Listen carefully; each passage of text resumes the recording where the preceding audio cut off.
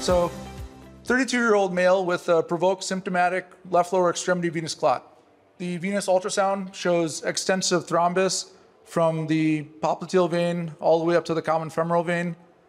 And you can, as highlighted by the two venograms here, there's no thrombus proximal to the common femoral vein. So the first thing to do, popliteal vein access, going antegrade. And you see here that the 10 French catheter is advanced past the treatment location. I'll kind of let that slide play one more time before I go to the next one. So after you get past the treatment location, the basket is deployed and the Pounce thrombectomy is, the extraction screw is turned on and then the device is kind of withdrawn back. So another nice thing about the system is that it has 4 side holes in the catheter.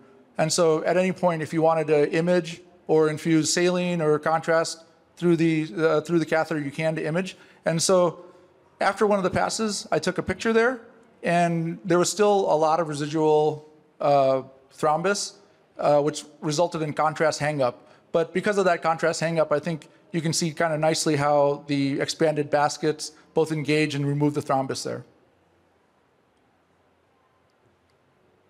After 3 passes, the majority of the thrombus burden was removed with good blood flow. And on the right here, you can see a lot of the clot was chronic.